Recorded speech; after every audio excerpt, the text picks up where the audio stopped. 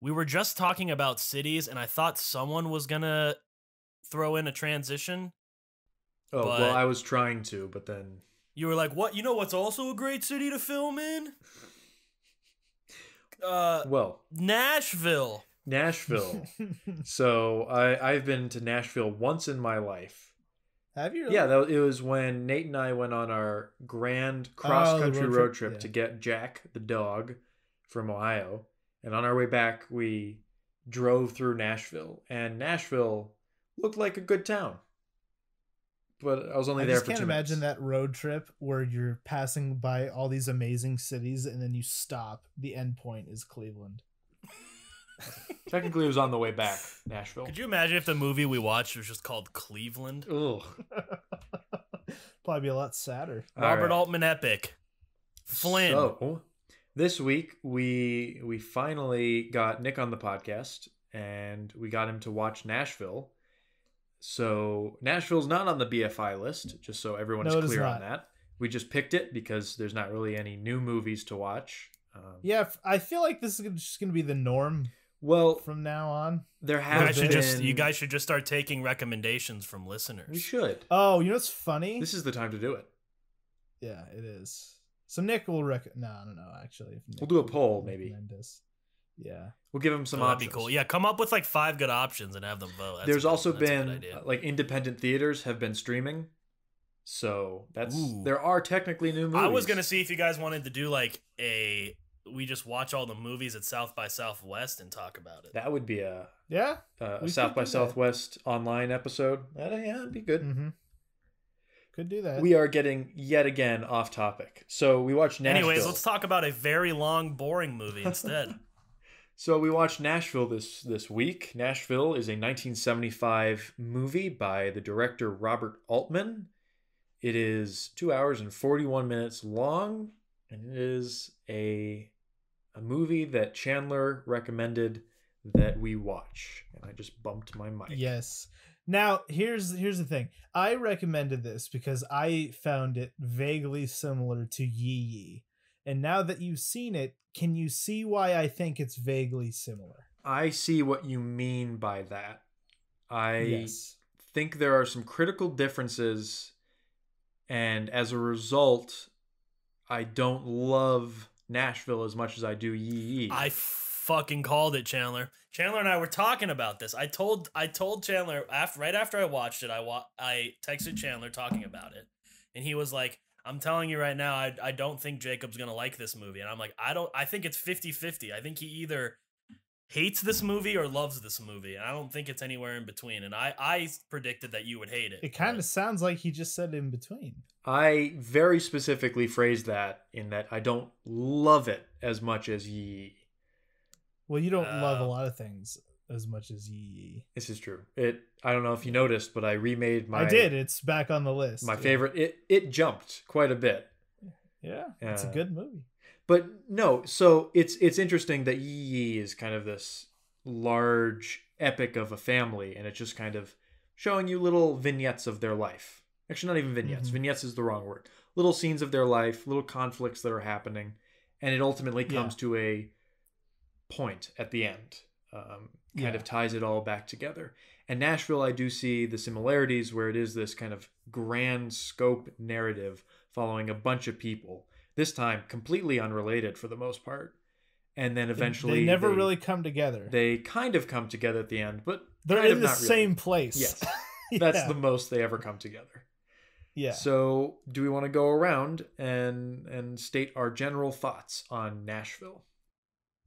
I'll start because I feel like it's going to be a gradual de-escalation from here. But I love this movie. I really, really like this movie. I saw it for the first time like a month and a half ago because of, I'm very interested. I read a lot of, read and watch a lot of behind the scenes stuff. And a lot of my favorite directors cite Altman as a really big inspiration. And I know one person who especially loves Altman and this movie is Paul Thomas Anderson. As I'm sure, Jacob, you could see the Magnolia connection here. I was going to say, if you didn't bring it up, it is... I'll comment on that later. Continue. I really like this movie because it's so unlike anything else, really. Where it's kind of about everything. And there's a lot of characters, but you don't really know what's going on with any of them. They're all just brought together by this one location and this one time in American culture. But every character feels fleshed out without having to go too deep into who they are. It's a big fly on the wall movie, and I like being the fly on the wall. But then other than the location, I feel like they're all kind of brought together by similar goals and aspirations too, which I mean, I guess we can discuss, but they are. And, before you guys get into it, I think that what appeals to me about Nashville as it's depicted in this movie is that it's almost like redneck Hollywood. Yep, that's what it is. Where everybody moves out there with the same goals to be a country star, but they have this sort of feeling of inclusivity that we're all in this together. It's almost like a super, super cynical Bible Belt town where it appears so friendly and nice on the outside, but on the inside, it's just as dirty and just as corrupt as something like Hollywood. Yeah. So, Nick, what are your general thoughts? I'll preface my opinion of this film by kind of breaking down the situation at which I watched it. So it came after a long day of just sitting on my computer for probably like 9 hours working on shit, and I was really tired. And I checked my letterbox right after, and I realized it had been a significant amount of time since I watched a movie, and a significant amount of time for us is like 7 to 10 days since I had watched a movie, and it made me anxious. So I immediately pulled one off the shelf, and I knew I had to do it for this podcast, so I put it on. And I was like, oh, yeah, I'm excited to relax and just watch a film, not have to think too much. And then I watched possibly the most thematically dense multitude of characters, all with different personalities. There's like 5 million things going, I don't know on. A single character's name. Oh, not at all. Not at all. Yeah. I can tell you every single character and their point in the film, but I can't tell you a single name. But I think I'm so on the fence about this movie because I will admit, I mean, I was sending you guys Snapchats of me joking that I was asleep while watching it because it was slow, but I don't think I can say anything about the movie was necessarily bad. So I don't want to blame me finding it slow on the film and perhaps maybe just my mindset at the time. That's kind of why I prefaced. But I think the editing is great, and I think the script is insane. The fact that they got all these characters to work in a narrative, and I mean, was previously a television show apparently. But no, it wasn't previously a television show.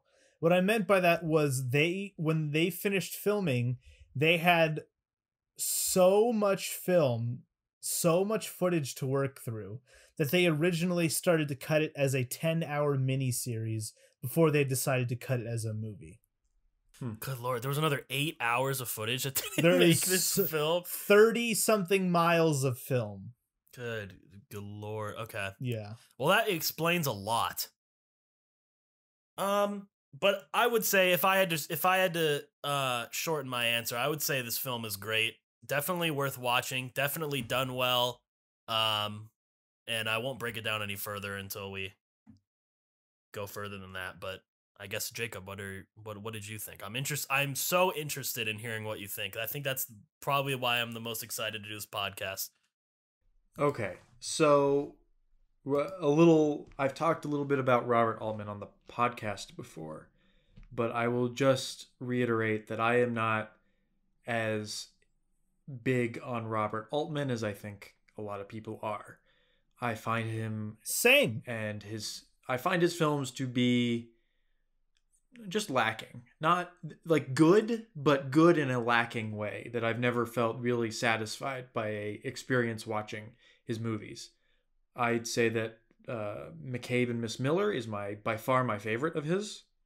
Mm-hmm. And I have a very particular hatred of MASH. And then the only other one I've seen is The Player, and that's a solid I don't like The Player from me. Yeah. So I don't really have much to go off of. So I will admit that freely that this is my fourth Robert Altman film. And I have to say that Nashville was surprisingly engaging for me.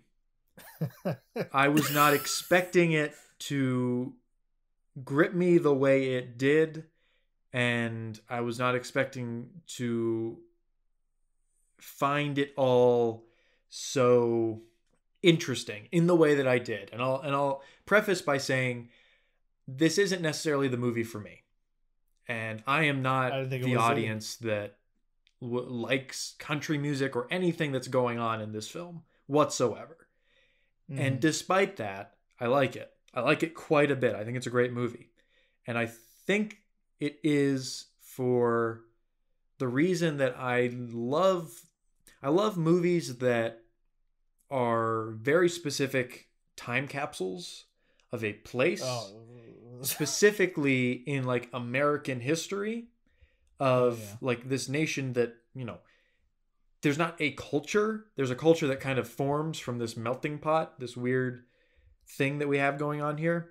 And Nashville is such a incredibly dense movie of the 70s. Like it's a microcosm of the South, of Nashville, of the 70s, of so much. You can learn so much about that time period from watching this movie. And that's what I found personally interesting.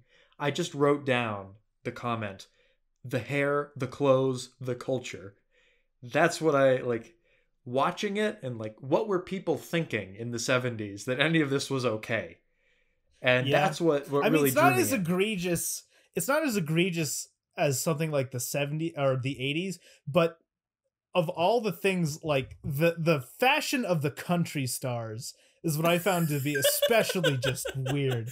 Shelley Duvall is like 50 pounds in this movie. Shelley Duvall looks like a freeze-dried human being. Or like Shelley vacuum Duvall packed looks like a human light being. pole. That's it. Shelley Duvall weighs about 45 pounds with the clothes on in this film. Yeah. And I just wanted to tell her to eat the whole time and stop going over after weird men. See, I'll be honest. Okay, this I'm just gonna read the opening paragraph to Roger Ebert's re-review, because Roger Ebert. Oh, is he back? No, he's still dead, I believe. Still dead. Okay. But he had. Damn. I don't know if anybody is familiar with Roger Ebert, but he had, you know, his standard 4-star rating. And then he had a list of movies called Great Movies, where he would reevaluate them, and if he found them to be even better than he originally thought, it's a great movie. Nashville was re-reviewed in August of 2000 and is considered to be a great movie. And the opening paragraph is taking down Pauline Kael's 1976 collection Reeling to reread her famous review of Nashville. I find a yellow legal sheet marking the page my notes for a class I taught on the film. What is this story about? I wrote. The film may be great because you can't really answer that question.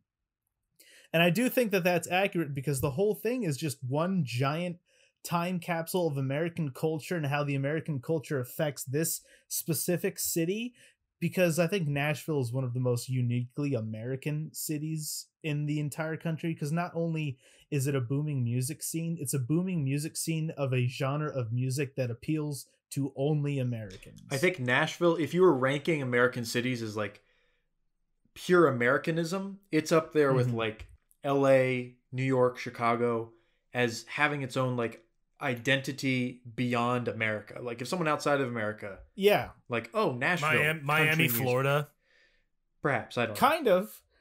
So what's interesting about this is, I think the reason being is that so the movie was written by a woman named Joan Tewksbury, who is also a director who directed a few things, mainly theater, a few movies before this.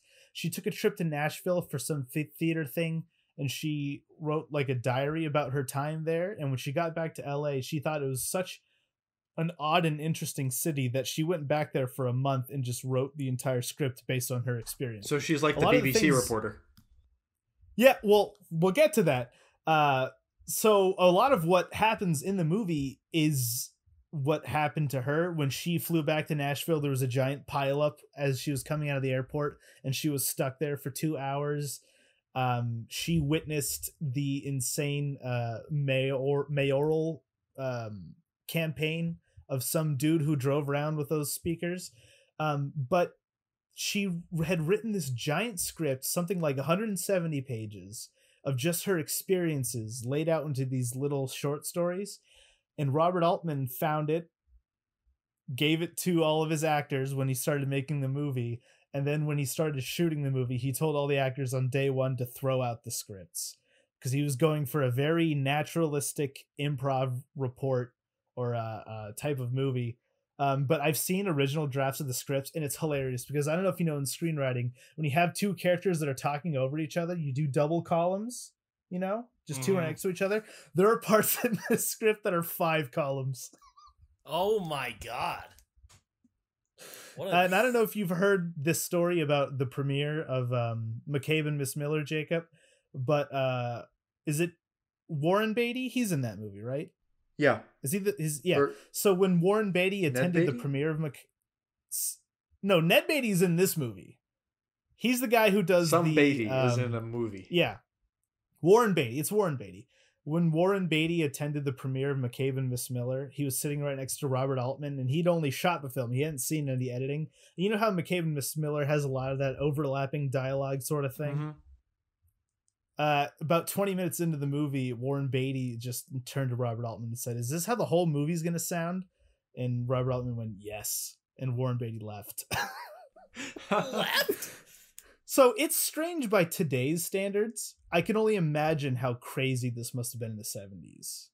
Well, it's interesting watching it today because we do have that historical perspective and distance from the time period that it was made.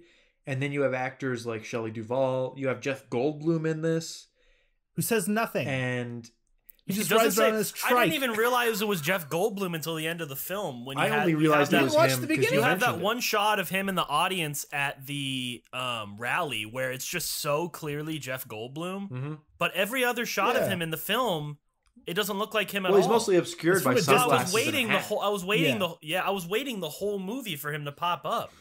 It's the most Jeff Goldblum motorcycle too. It is. Motorcycle. It definitely is. And I love the joke. They like make a joke about Easy Rider too.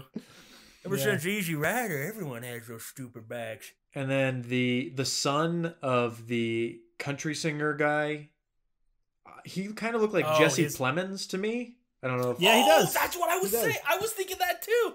I was gonna make a joke about it in the group chat. Is if they remade Nashville, they're gonna have to get Jesse Plemons, because it literally is Jesse Plemons. It is. They have the same mannerisms. They have a similar face.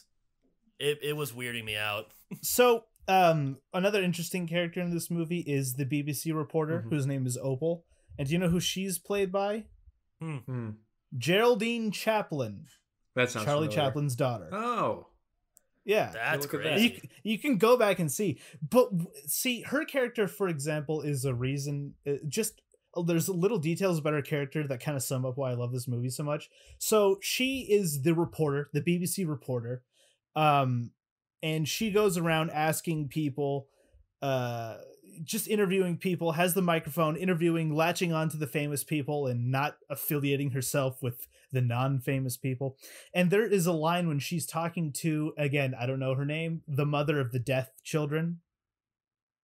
Do you remember? You know that character? Yes. The character, yes, who's married to Ned Beatty in the movie. But she introduces herself when she talks to the mother of the deaf children, saying, "My name is Opal. I am with the British Broadcasting Company, the BBC." And when she says that, the mother of the deaf children kind of gives her this quizzical look and then continues on talking to her. It's because it's the British Broadcasting Corporation, not the company. So it's pretty obvious through a lot of the other little bits that this woman is not really with the BBC. She's just kind of using that as a disguise to, talk to people. But it's these tiny little details that you can infer so much about these characters and their lives without being explicitly told. And that's why I kind of like this movie, because you're not looking at stories, you're hanging around in places and sort of eavesdropping. It's kind of a tapestry of people's lives, of just little segments, little colors, little flashes of who they are, and you don't ever really get to know any one of them too well. Yeah. And that is, I'm surprised this works as well as it does. Yeah, that's what...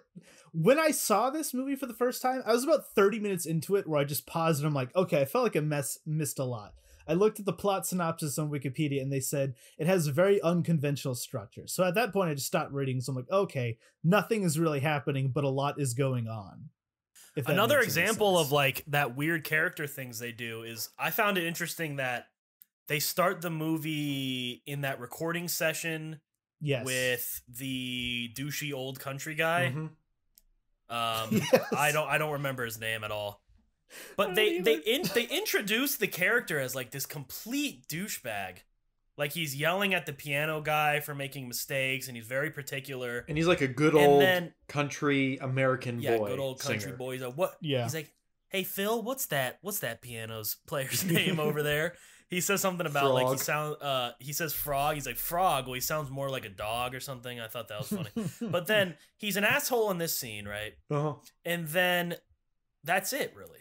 You just, for the rest of the movie, you never see him as an asshole. You see him as just like this public persona. There's like an implication that he's in public.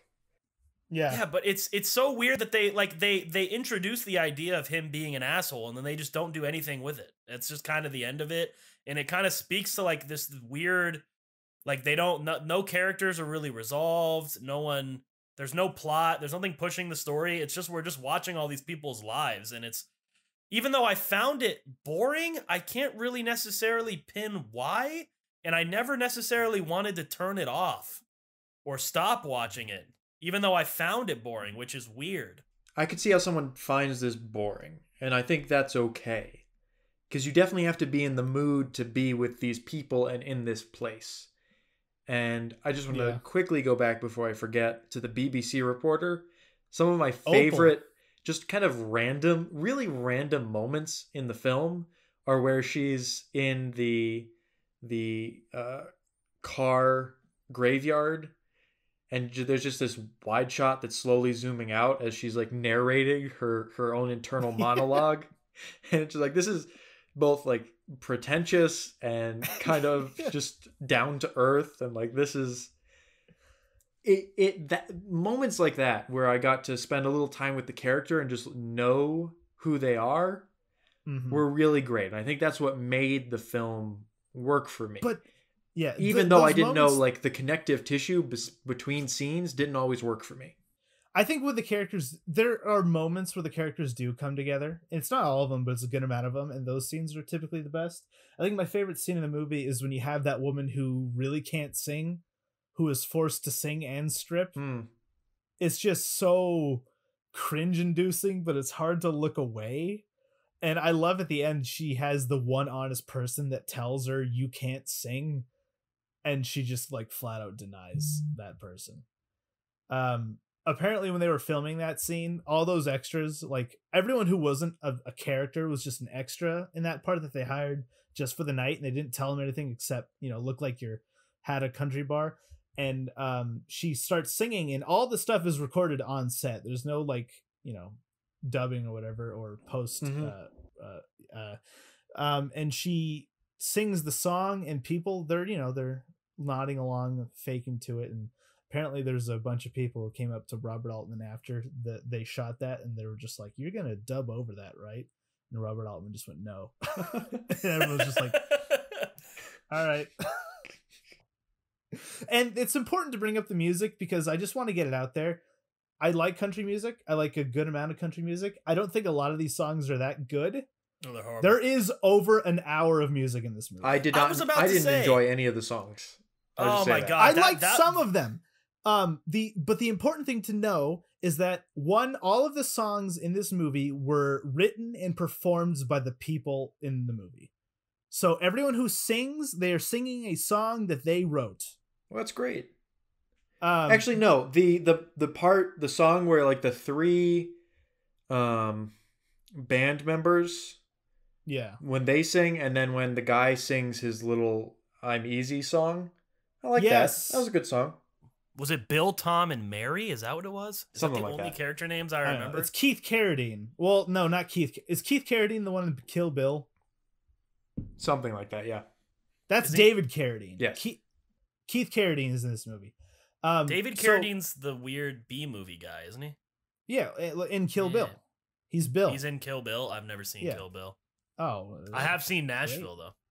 Yeah, you have seen Nashville.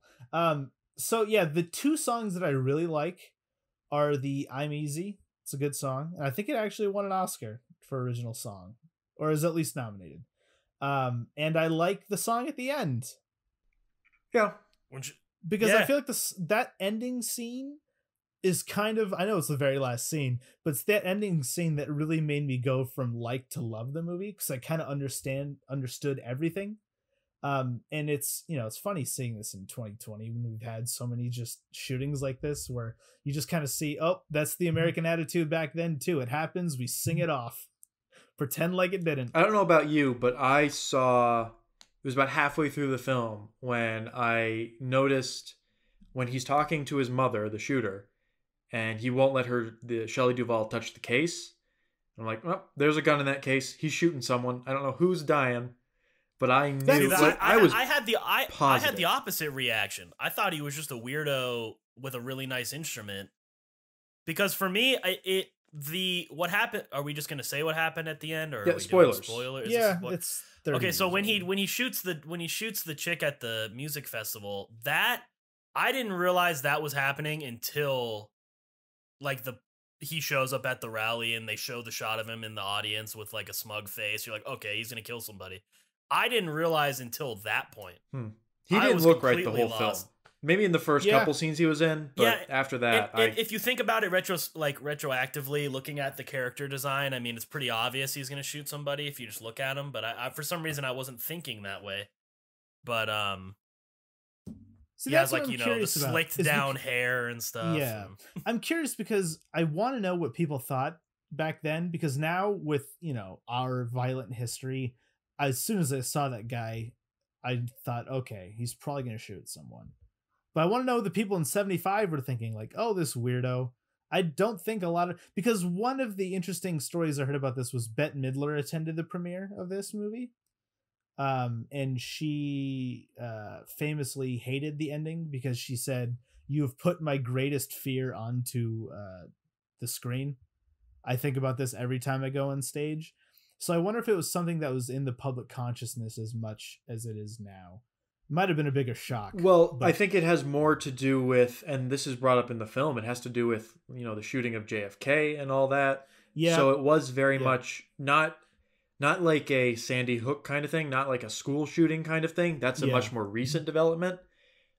I think that there was a general feeling of, after a president has been assassinated, just unease at the culture, the politics of America, which, you know, the film is very much about the politics of America, but then it's also at the very end, it's about that violence carrying over into the music and the culture. Yeah, and it's also important to note that this was shot in pre-production also happened during a lot of the Nixon hearings. And it was either the day where they shot this last scene, or it was one of the other performance scenes that they shot it on the actual day and time that Nixon resigned.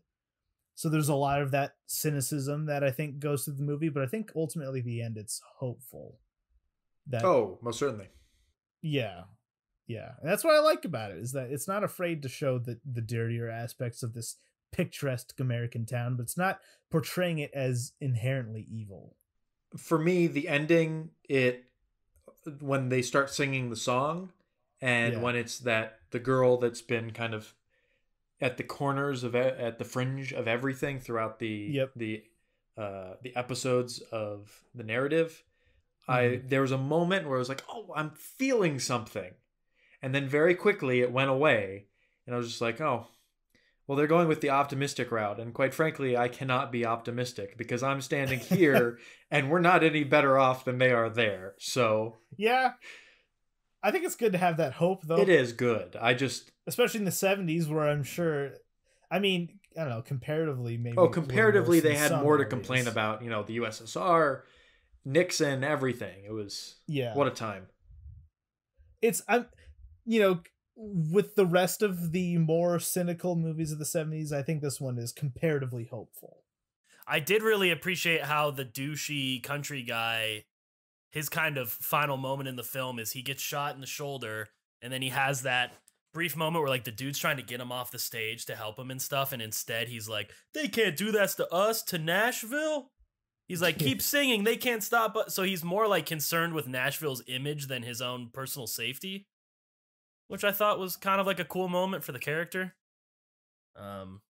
But yeah, that's really all I have to say about that character. He sings some shitty songs and people make fun of him. I really couldn't tell you the names of any characters. I just know what they are. I know they all look like. they all have like just they all usually go by like one word or something. The like, I know, only like, one character name is Bud or something. I could tell you who their name is, Hal Philip Walker. And he's not a character. He's just the candidate that we never meet. He's an idea. And it's very interesting.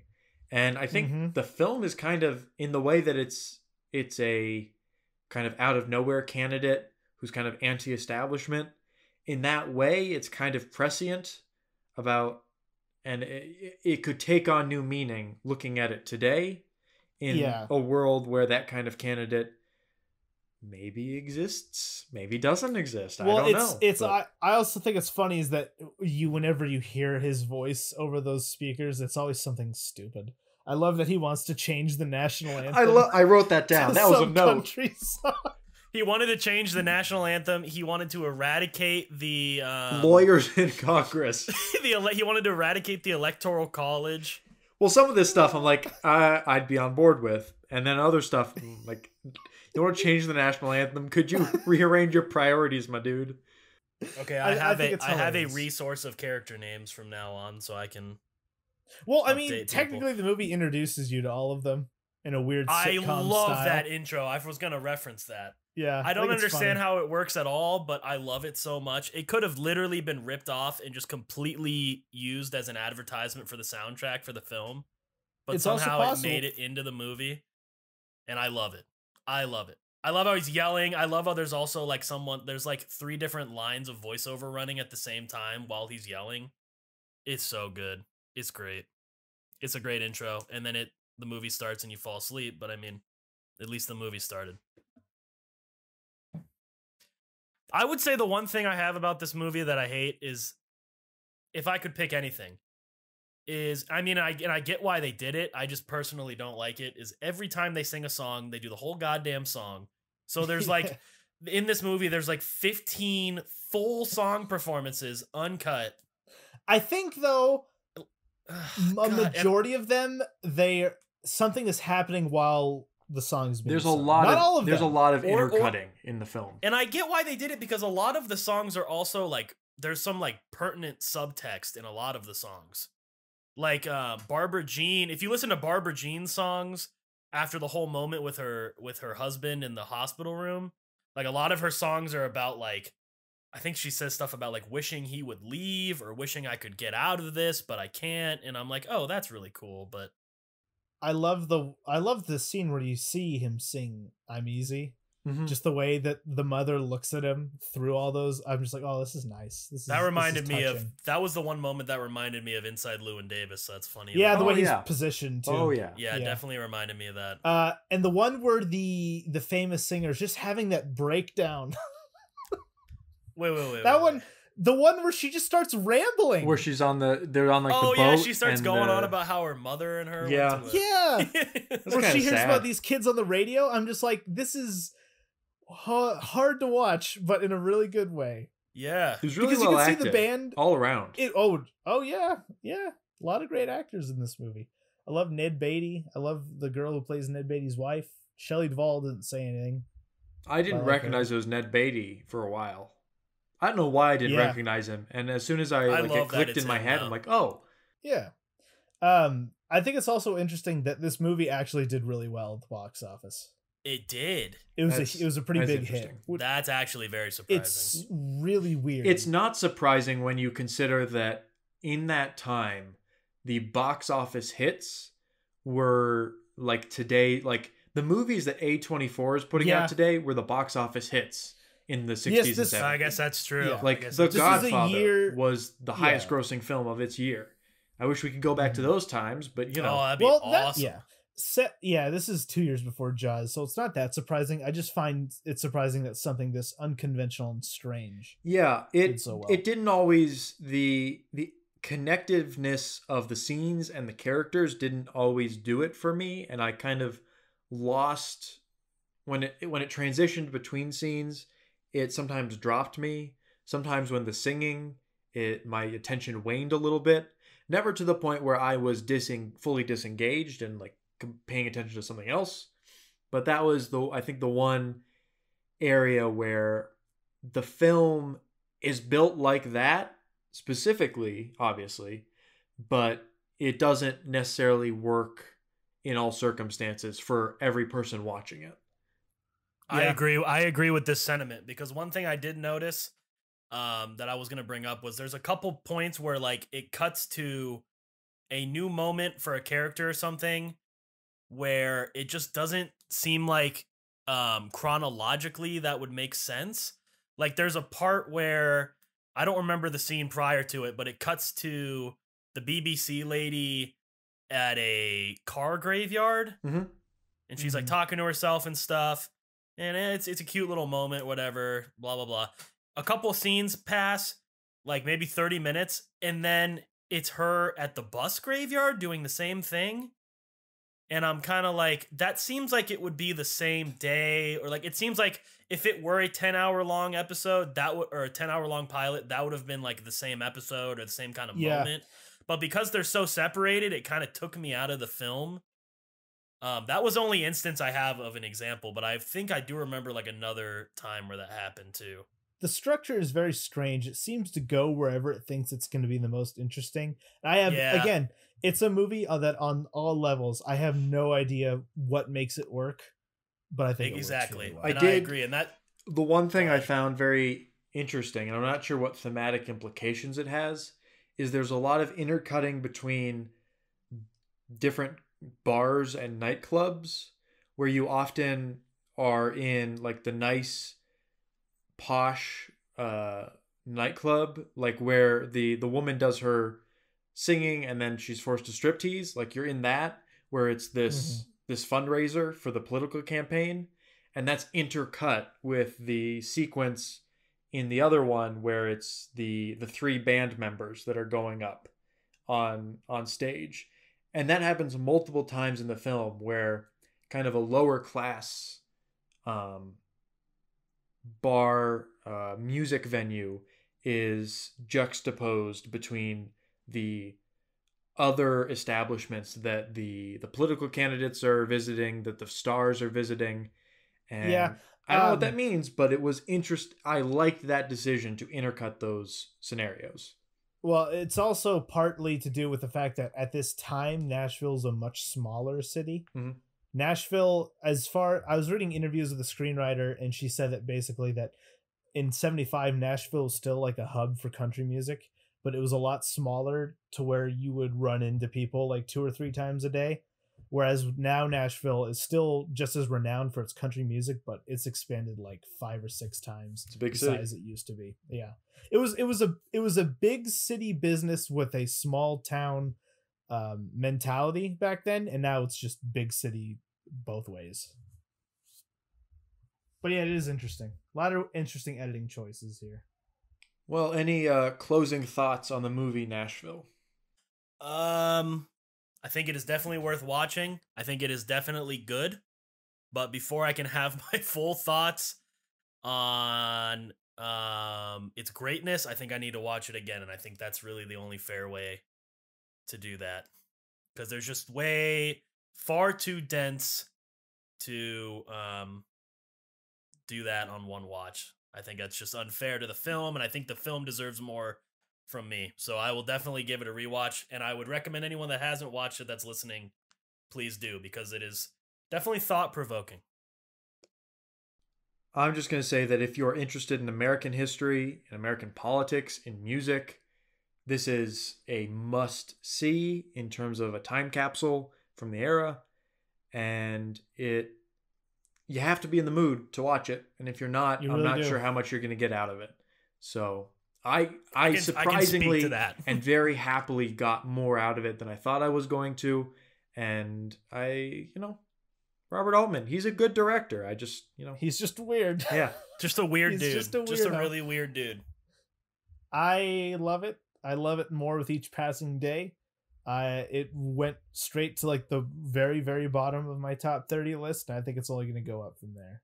It is dense. It is fascinating. It is a miracle of both editing and production.